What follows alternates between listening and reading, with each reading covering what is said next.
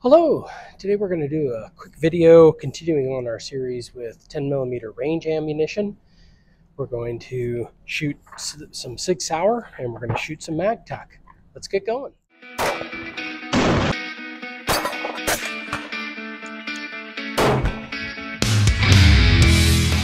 So let's just review the guns that we have for testing today. If you haven't been watching some of my other 10mm range ammunition videos, we'll take a look at what the guns that we are looking at today. So we have the 6-inch Tanfoglio. I'll put a link up in the description where I was trying to get the optic mounted on this. I do have a new optic mount from C&H Precision, a new plate.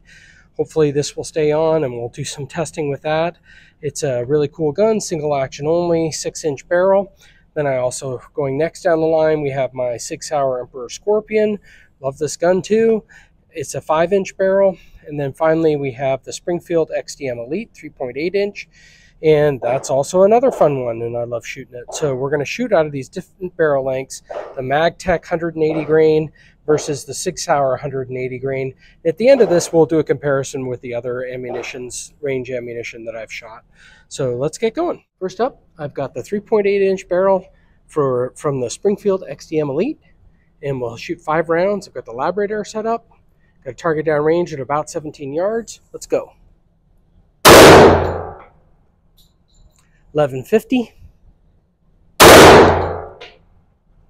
1195, 1189, 1149, 1179. All right, let's take a look at what that group came up in total.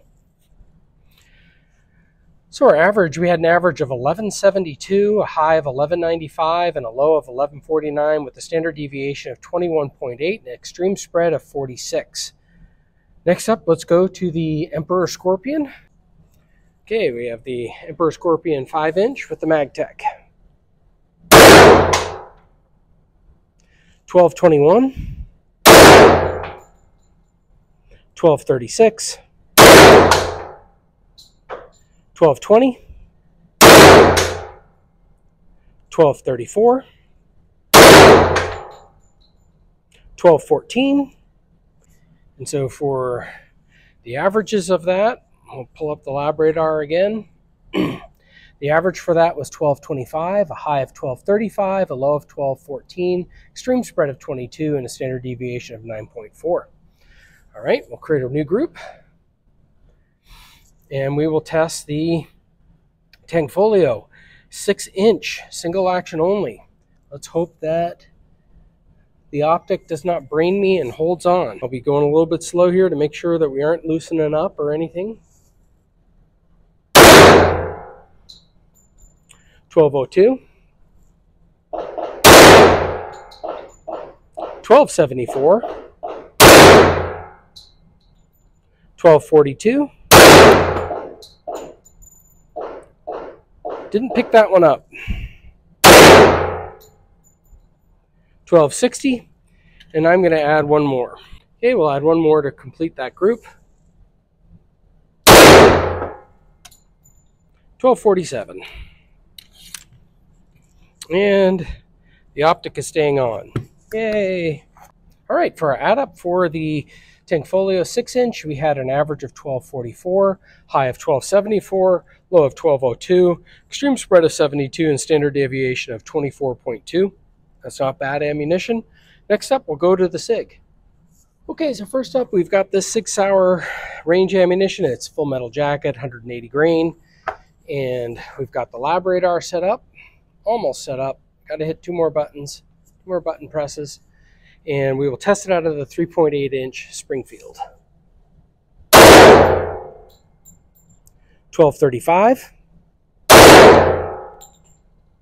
1246, 1175, 1239, and 1221. All right, and so for the average for the 3.8-inch, we had an average of 1223, a high of 1246, and a low of 1175, extreme spread of 71. There was one round that was really just off on that. It's brought the whole average down because it's only 5 shots, but hey, ammo's expensive these days. Standard deviation of 28.3. Next up, let's go to the Emperor Scorpion. We'll just create a new group. Okay, and now the 5-inch. This is the Sig Sauer ammunition with the 5-inch barrel, which is also a Sig Sauer.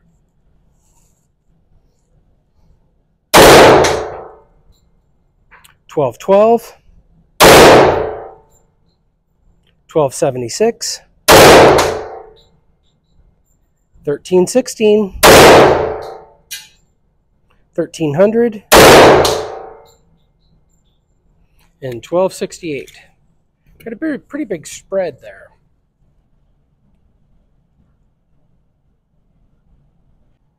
All right, so we had an average of 1274. We had a high of 1316, a low of 1212. That's an extreme spread of 104, and a standard deviation of 39.8. Okay, let's move on to the 6-inch. 1308, 1317, 1351, 1366, and 1309. So the average with the 6-inch barrel was 1330, high of 1366, a low of 1308, a extreme spread of 58, and standard deviation of 26.6, and we had 5 shots. So let's bring these all to the add up, and we will take a look in our charts and talk about all the things I'll added together. Okay, thank you. Okay, I'm going to show 2 charts. The first chart shows just the comparison of the 2 different ammunitions, and we have our 3 different barrel lengths, and we can see how the ammunition scales up with each different powder. And I think it is of interest that the Sig Sauer scales up very differently than the MagTech ammunition. What do I mean by scales up?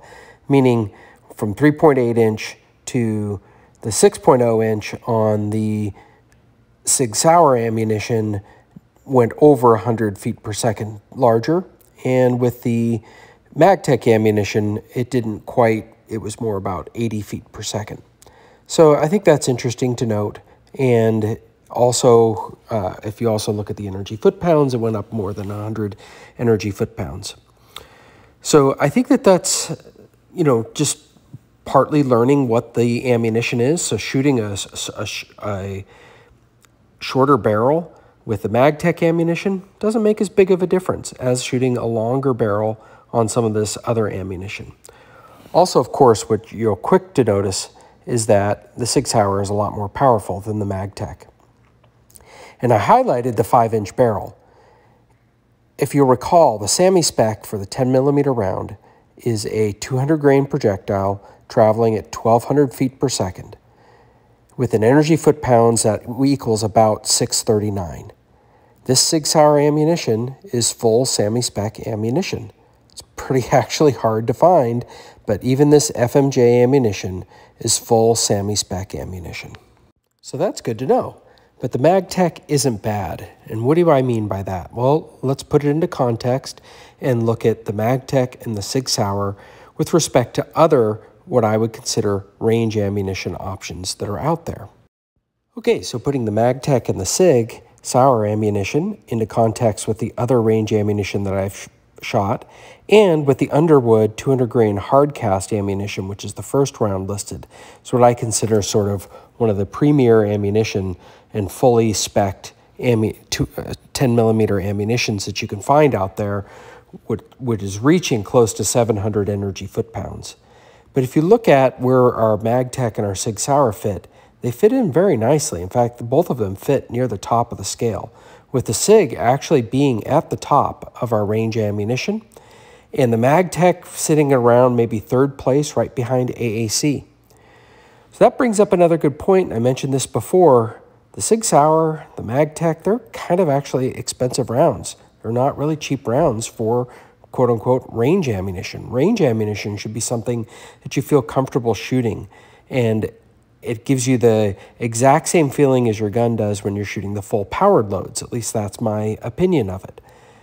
At least a lot of the times you're going to be shooting, you're going to want to be practicing with your full power loads. Other times you're going to want to be plinking, and so getting cheaper and less powerful rounds is just fine. But I think this AAC ammunition may be one of the better ones to get. It's pretty high up on the full power, and it can be had for really cheap dollars. That's my opinion.